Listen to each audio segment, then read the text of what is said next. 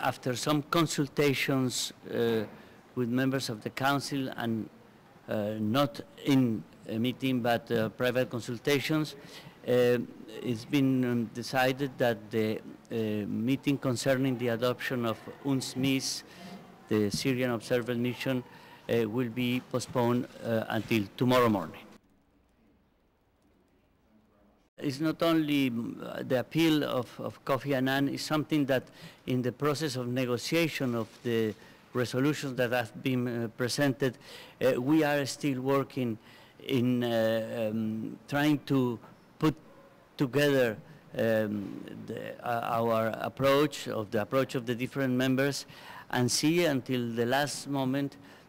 what possibilities are there to have a common approach. So I think that the dialogue continues, and as far as the dialogue continues, it is a chance to get to some agreement.